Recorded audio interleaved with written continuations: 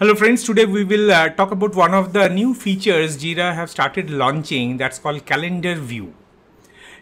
They have started rolling out for different Jira instances. It may not be in your Jira instance right now, but it will be coming up soon. This is not something new in the Atlassian ecosystem. It was there with Jira Work Management earlier. They have started rolling it out for Jira Software. As of now, what you can see in the screen, this is a Scrum board, or where we are working on a Scrum board. You have your active sprint backlog, everything. One new options that you can see over here is a calendar view. Once you open it, it will be showing you this calendar kind of view. How you can use that, we will talk about that. So over here, it will be showing three different areas. A release, under that you can have some sprints and the stories you can bring in under that. So let's assume that this is one board and we have no active sprint as of now. So let's create one sprint and I'll go into that. There are a couple of sprints are there. So I'll start some sprint. And let's assume this is Maverick PI1, sprint 1. I'm just starting it and I'll just make it as a 2-week sprint and I'll start it. Alright, so the sprint is now started. Let's see what's changed. We can see in the calendar view. In the calendar view, I can go into the view settings and the sprints, you can see it started right over here from 26th. Today is 26th. So if I go to the next date, it still be showing the Maverick is ending over here. Now, where are the stories mapped with those dates? You can do assignment, which date you are targeting for what stories. You click on this area over here. This is what shows all unassigned stories. Now I can drag and put the stories right over here. Right now, sometimes you realize, okay, this story may take 2 days. I can drag it. Sometimes I realized, okay, this story, this is some technical spike will start over here and this may take the whole week. I can drag and put it right over here. So this is what we have, a very high level of calendar view where you can plan your stories in particular dates. For a Kanban team, this is very useful. Now from this calendar view itself, you can click on any of the sprints. So it will be talking about what are the sprint details. You can get some idea. You can click on the release. This blue dot, it's talking about the releases. And it shows, okay, how the release status are going on. This is one kind of view. If you see that the teams wants to plan within a sprint or within a release, date by date stories, you can still do that. Whatever you are selecting, there is a filter options. As of now, it has 4 areas that you can filter by assignee, priorities, statuses, and if you have added any labels. And the whole calendar itself, you have the all different filters that you create. You can define that filter. You can have one calendar and then filter it over there. Let's try on a Kanban board to see how exactly that comes up. To understand that, I'll go to a Kanban board. For this example, we'll use a program Kanban where I can see there is nothing in the Kanban board, but there still is a calendar view is coming up. Over there, it shows the PI. Where exactly these releases are, the releases that you have created right over here in the releases. If you go into the releases, this is PI2 and PI1. There are 2 releases, PI1 which is released on November 19 and PI2 is defined on June 3, 2024. So it will be still visible in our calendar. And if I go to the calendar view, I will be able to see all my features that I have planned for. So over here, what we can see, nothing is coming up, and this is happening because all the backlog items, if I go into my Kanban board, there is no items available as of now.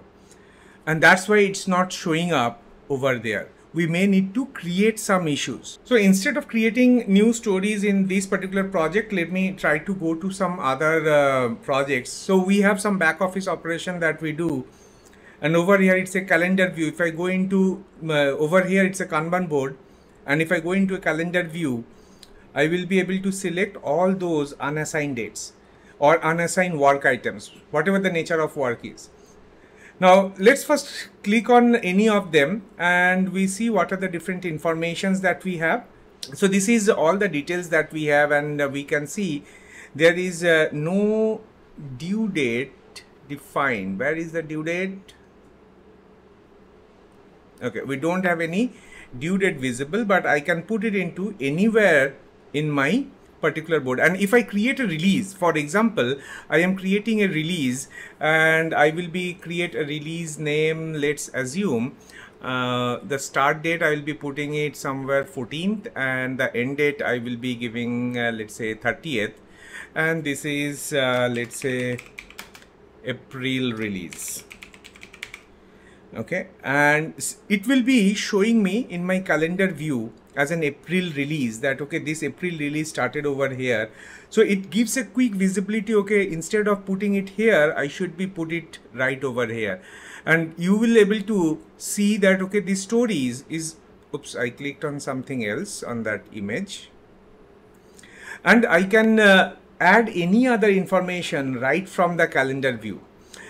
As of now, there is no due date defined for this particular one, but we can define some due dates and we'll see how that will be appeared. So let's bring up something from a different project. So I will be going for another project, and let's say I have my own calendar for creating different posts, and most of the items have their due dates. Over here, if I go into my calendar view, I can see based on the due dates, it's already appearing in the calendar. If something you have earlier, what I used to do, I used to create dashboards, and within the dashboards, I used to have let's say, I think that was the dashboard. Due dates, yeah, Niradri's post calendar, and I used to have the calendar and it shows me something like that, and I need to hover over to see what exactly is there, and you first need to create a filter. Based on that you will be generating it. But now the calendar view is very easy and convenient for us to bring everything right over here, and on top of that you have the filter options. So for example, okay, show me what is the current in progress status. So whatever you can see is green in color, those are done.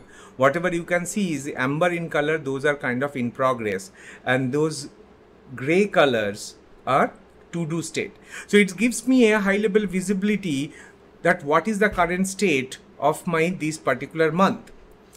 As we create month over month different plan, if I go to let's say May, we have only few items coming up which are in progress. There are many items is not there. So in this kind of calendar, if you are working on something that you can relate, calendar view will be helpful. Definitely you can use it. I understand this is a very short video, but this is something new coming up with Jira on your Jira software. We'll come up with few more new features in Jira. Jira have launched many other features, features in their ecosystem, primarily for Jira software.